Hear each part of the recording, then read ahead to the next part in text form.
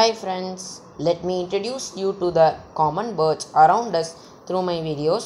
Today let us know about the bird black kite. Common name black kite, scientific name Milvus migrans type resident. It can be seen throughout the year. Family name Accipitrid. This is medium sized bird of prey. It is thought to be the world's most abundant and successful species of Accipitrid. The upper plumage is brown, but the head and neck tend to be paler.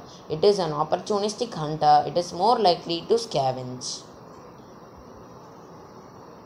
It is easy to identify by its angled wing and distinctive forked tail, and it can be seen in wetland, rocky forest, open countryscape with short plants, scrubland, rural areas, urban areas, and dry and wet grassland. Tomorrow I will come with a new bird. Thanks for watching this video. Bye.